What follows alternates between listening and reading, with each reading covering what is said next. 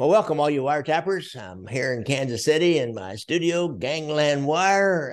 It's a very stormy day. We had a hell of a storm last night. I had to go out in the balcony and pick everything up this morning and blew plants over. It was crazy last night here in the middle of a Midwestern summer. But speaking of the Midwest, I have, as you can see on your screen, I have James Cosenza of the Chicago Mob Trials YouTube page. So I'm saying that slow so you can write that down. James Cosenza, Cosenzena, right? Cosenza, yes. Cosenza, and it's the Chicago Mob Trials YouTube page. Welcome, Jim. I really am happy to have you back on here. Pleasure to be here, Gary. Good to see you.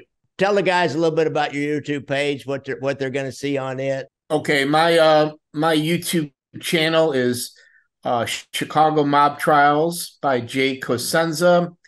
And basically, it's an insight, a perspective from a court buff's view.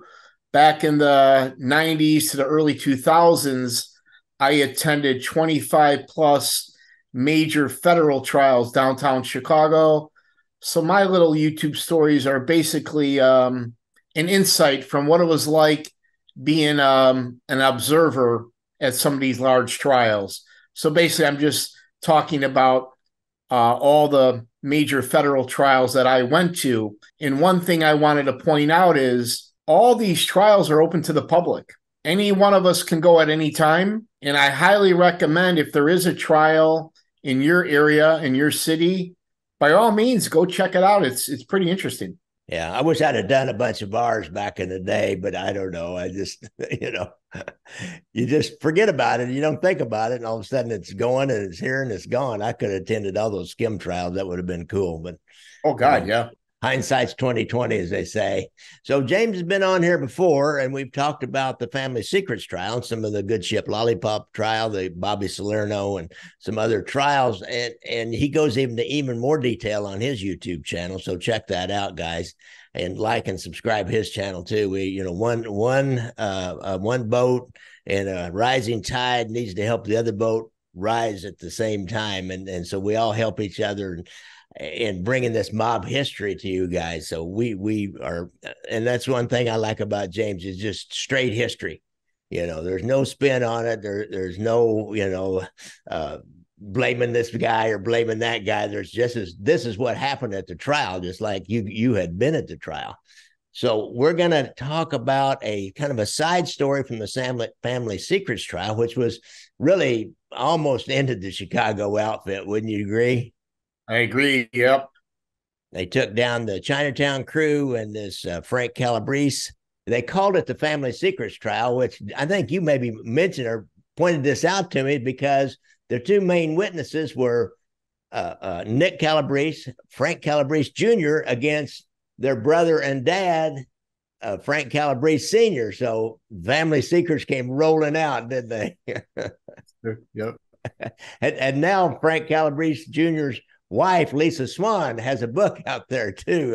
I did an interview with her. Check that out and you can get the book. I think I called it Diary of a Mob Wife, but it's in there. Lisa Swan, SWAN. So we're going to do a Didn't side. Cam help her with that? Didn't Cam help her with that? Yeah, Cam, my guy that's done a bunch of shows with me, Camulus Robinson, and done some other bunch of Chicago stuff. He co-wrote that with her. He's the writer. I mean, she's a good gal, and I remember interviewing her. She's really nice. But she's not the writer, but Cam is a writer. He can write. So he's he co-wrote that with her. Look forward to that. So let's talk about this side story to the Family Secrets trial, which was the extortion of a guy named Victor Cacciatore. Tell us how that went down. Okay. Well, at the legendary Family Secrets trial, there was close to 200 witnesses. In one witness that took the stand, I'll never forget, he was not only a witness, but he was also a victim of an extortion plot. This gentleman's name was Victor Cacciatore. He's probably in his late 70s, early 80s. He was very well dressed, an older gentleman. He had a nice tan, and you could just tell by his aura he was a wealthy man, just by the way he carried himself. So Victor Cacciatore got on the stand, and he basically told the story how he was part of an extortion scam by the Chinatown crew or the 26th Street crew. Victor Cacciatore, he told the story how he came to this country like a lot of immigrants. He couldn't even speak English. He had maybe 50 cents to his name. But Victor Cacciatore, he went to school, he studied, and he worked. He eventually bought his first building in Chicago, and then from there became a very successful realtor in Chicago. If you're on 290 Expressway going into the Chicago Loop, right before you get to State Street, you'll see his building, and at night it's lit up in bright neon letters, Cacciatore Real Estate. Most people in Chicago, we've heard of Victor Cacciatore because we've seen his buildings and his signs all over. So Victor Cacciatore, he eventually became very successful in the real estate business here in Chicago. And at the time, he lived in Bridgeport. Bridgeport is an old Italian patch, very prominent neighborhood near White Sox Park, just south of downtown Chicago. A lot of the Chicago outfit guys grew up there.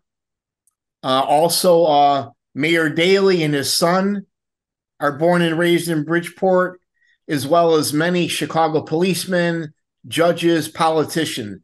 So it's a very popular, very powerful neighborhood. I bet they didn't have any problem get the snow removed in the wintertime in that neighborhood. Yeah, absolutely. A lot of perks and favors living in that neighborhood. Exactly. Now, Victor Cacciatore was just one man that lived in that neighborhood. Also, boss of the Chinatown crew or the 26th Street crew, Angelo LaPietra lived in that neighborhood as well. Now, I'm going to talk about Victor Cacciatore's testimony as well as Nick Calabrese's testimony. Nick Calabrese testified that Angelo LaPietra, his boss of the 26th Street crew, he despised Victor Cacciatore.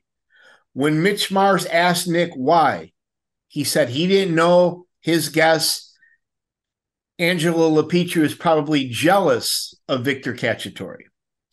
Victor Cacciatore testified he was in his office working. Two men came to see him.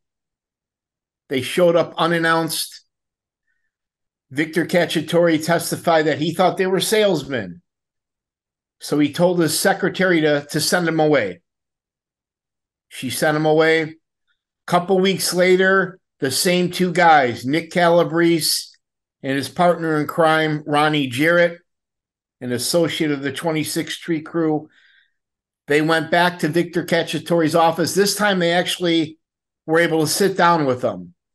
And they basically sat him down and demanded, I don't remember the dollar amount, but it was like $200,000-$300,000. They wanted a large amount of money from him, or to put it bluntly, he was going to have some problems. Now, Victor Cacciatore was an honest businessman. He had nothing to do with the Chicago outfit. He made his fortune legally in real estate. So Victor Cacciatore, after these guys left, he testified he didn't really do anything. He didn't really know what to do. So fast forward a few weeks, Nick Calabrese, one of the main witnesses at the family secrets trial, he testified to participating in 14 murders. He testified that one day he took some dead rats, some dead mice, and made these little nooses. And he tied the rope nooses around the dead rats and dead mice and hung them from Victor Cacciatore's car antenna. Victor Cacciatore testified that he was leaving office one day and he saw these dead mice and dead rats with these little nooses on his car. He didn't know what to think of it. He thought maybe it was some kids, some punks playing a sick joke. Victor Cacciatore also spoke in very broken English. You could tell he was definitely from the old country. So fast forward a couple weeks later, Nick Calabrese testified he cut off a small puppy's head. Oh. He beheaded a small dog and put that head on Victor Cacciatore's hood of his car. Victor Cacciatore was going to work one day and he saw a dead puppy's head. He testified he was startled, he was disgusted, and again, he had no idea what is this? Why are they doing this? Nick Calabrese testified that one day Victor Cacciatore went to start his car, and Nick showed on the witness stand how he held the shotgun. He held it on an angle because he didn't want to kill Victor Cacciatore, but he wanted to scare him. So as soon as Victor Cacciatore started the car, Nick Calabrese blew out his back window. This scared the bejesus out of Victor Cacciatore. He thought maybe his car blew up. He didn't know what to think. Well, now, after the dead mice, after the puppy's head, and now blowing out the shotgun window, now they got Victor Cacciatore's attention. He was scared. He was nervous. He didn't know what to do. So he testified that the only man who could help him was boss of the 26th Street crew, Angelo LaPietra. So Victor Cacciatore went to Angelo LaPietra's social club and explained to him exactly what happened, that two men came there demanding a couple $100,000. They threatened him. He told Angelo LaPietra about the dead mice, the dead rats, where they were hung on his antenna by nooses. He testified about finding a puppy's head on the roof of his car. And he told Angelo LaPietra about somebody blowing out his shotgun, blowing out his back window. Angelo LaPietra didn't say one word. He just listened. When Victor Cacciatore was finished, Angelo LaPietra said, "I'll get back to you. Give me a few weeks, I'll get back to you." Nick Calabrese testified that Angelo LaPietra deliberately made him wait almost a month. So this whole time, poor Victor Cacciatore didn't know what was happening next. He didn't know if these guys were coming back, but he was mostly concerned about his family. He thought his family could get hurt. Finally, about a month later, after making Victor Cacciatore wait, Angelo LaPietra called him back to the club. He sat him down and he told him, "You got a serious problem. These are very dangerous men. If you don't pay them the money, they will hurt you and most likely your family." So Victor Cacciatore kind of pleaded and begged Angelo for help. Angelo LaPietra held up two fingers, and what that meant was, "You have to pay me $2 million for this problem to go away." So Victor Cacciatore somewhat was glad to pay Angelo for protection, for his problems to go away, for nobody to harass him. What Victor Cacciatore did not know at that time, and he found out years later, Angelo LaPietra was the one behind the extortion the entire time. He's the one that sent Nick Calabrese in there to blow out the back window, scare him with the puppy's head and the nooses. After that, Mitch Mars, the late Mitch Mars, the main prosecutor in the family secrets trial, he asked Nick Calabrese, "How much did you get for tying nooses around the dead rats, the dead mice, and putting them on the antenna of the car? How much did you get for cutting off that little puppy's head? How much did Angelo LaPietra pay you for shooting out his back window?" Nick Calabrese says, in a very low monotone voice, he said, "I got nothing. I got paid nothing." And the whole courtroom was kind of shocked by this. Like, "You didn't get paid anything?" Mitch Mars says, "Yeah, I didn't get paid nothing. I was given an order and I follow orders just like the Army." So that's my short story for today, Gary, how Victor Cacciatore was extorted $2 million by Angelo LaPietra and the 26th Street crew. Wow, I tell you what, that's old school. I mean, that harkens back to the old Black Hand days when Sicilian shopkeeper would get a successful business going, or a restaurant, a spaghetti joint, as they used to call them, and the Black Handers would come in and threaten to kidnap their kids or any kind of all kinds of things that they would do to him. I know we had a lady killed in about 1915, I think, who had a real successful store and was killed by a shotgun by the Black Hand because she wouldn't pay the extortion. I mean, that's old school. That Angelo LaPietra is that's an old school, mean, evil dude there. I remember Frank Calabrese testified. None of the outfit guys or associates, none of them liked being anywhere near Angelo LaPietra. And Frank Calabrese testified he was the only one that had the balls to look Angelo in the eyes. But all the other outfit guys didn't like being around this man. I guess he was pretty nasty.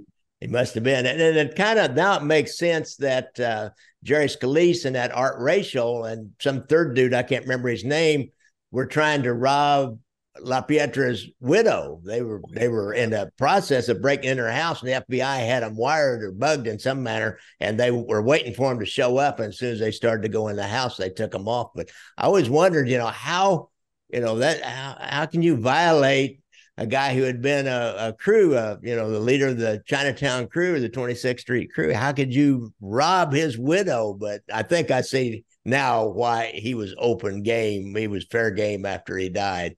On your next trip to Chicago, that's one place I definitely want to take you to.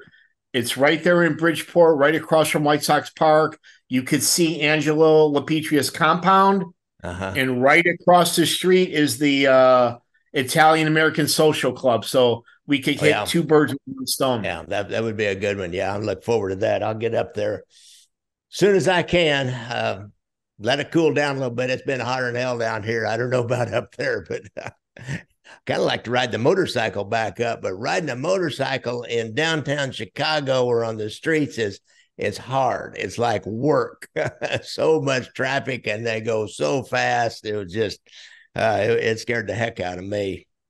We had a similar extortion. I mean, these mob guys, whatever city they're in, they do this. They find a successful businessman that's really done it on his own. It's not part of the establishment. It's not part of the white collar circuit, the silk stocking circuit that or his family had money. They find these guys that came up the hard way and have done well, and then they go after him. We had a guy that was he was kind of a scammer, and they really like guys that have been bordering on the edge too. Now Cacciatore wasn't, but we had a guy that was kind of a used car salesman, did really well, bought a strip club, and then one of our mob bosses, Court Savella, sent a couple of his henchmen over to put a stick of dynamite under his car and just, let it go off while the guy was inside his club.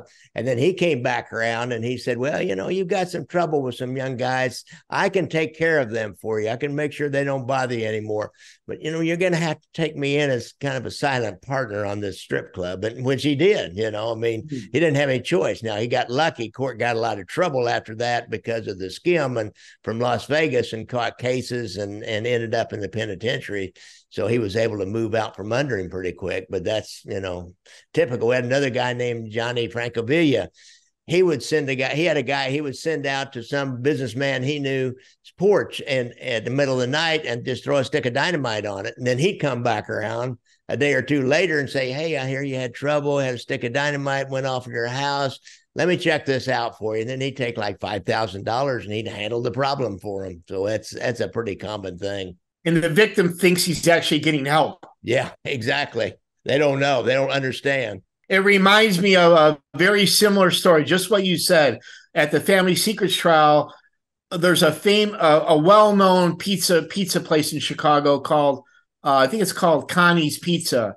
They've got them all over, and the owner was good friends with Frank Calabrese Sr., right? Mm-hmm. So Frank Calabrese Sr. sent a couple of his guys to put the squeeze on the owner of Connie's Pizza. Mm-hmm.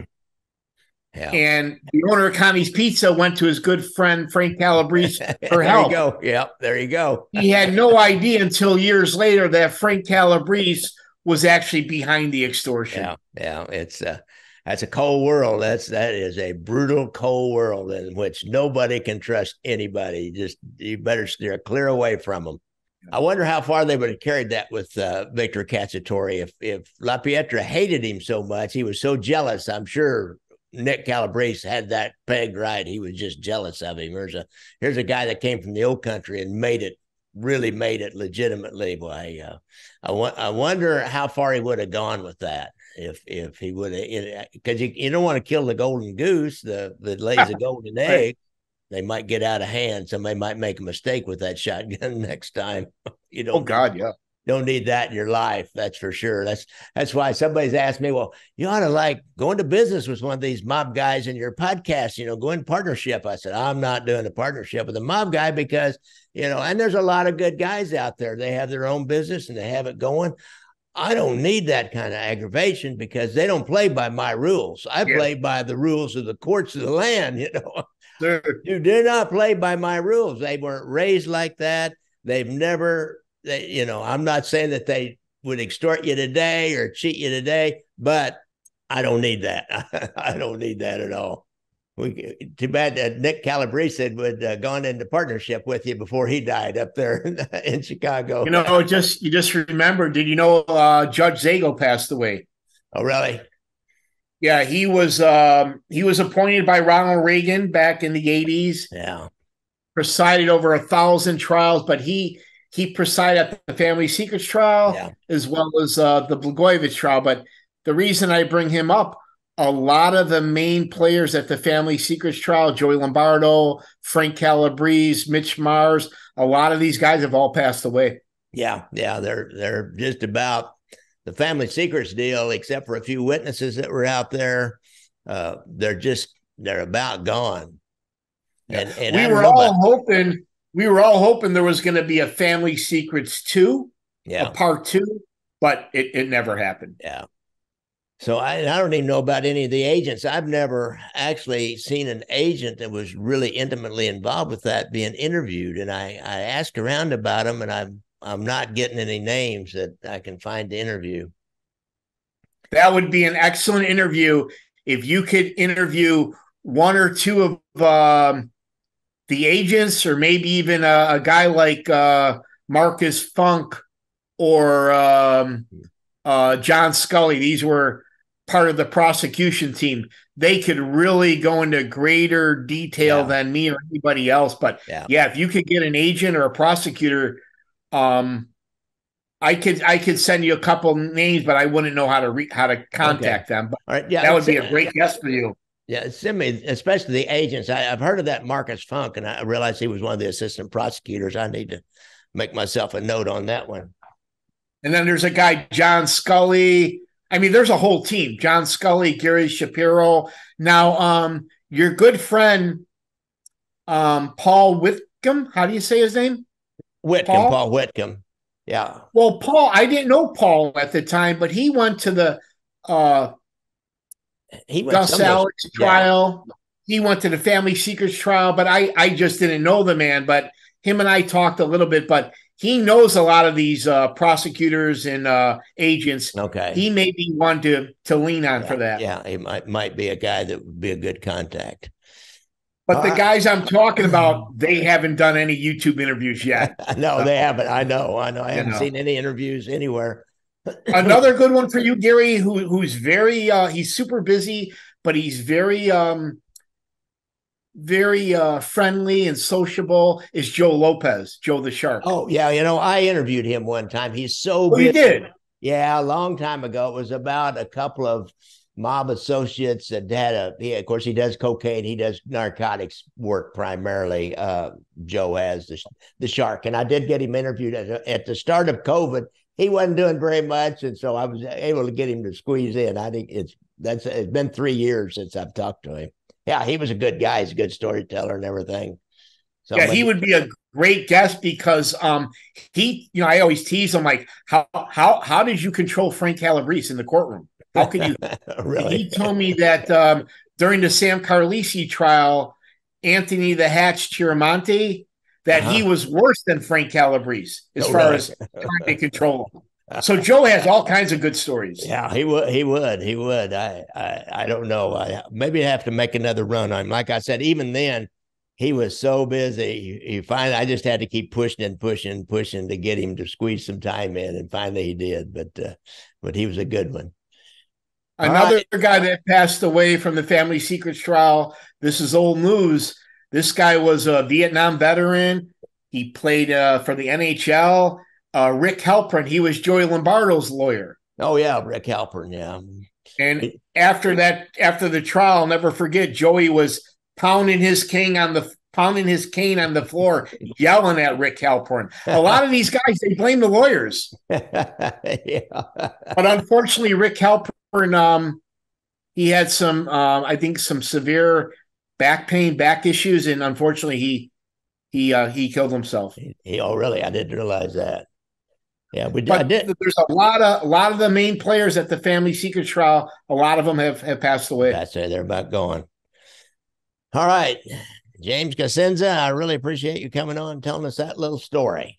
Well, guys, I like to ride motorcycles, so don't forget, look out for motorcycles when you're out there, especially if you're in Chicago. And I go to Chicago. I was about run down several times up there. It's crazy. If you have a problem with PTSD and you've been in the service, go to the VA website and get that hotline. And if you have a problem with drugs or alcohol, you need to see our friend Anthony Ruggiano, a Real Deal Gambino member who is a treatment center counselor, I believe, down in Florida. He's got the hotline to get hold of him or his facility on his website, anthonyruggiano.com. So thanks a lot, guys. I appreciate it. And don't forget to like and subscribe if you think of it, and share this with your friends or on your social media. And come back and listen to some more good mob stories. Thanks a lot. We'll be in touch. Gary. All right. Bye. Good seeing you, man. Thank you. All right.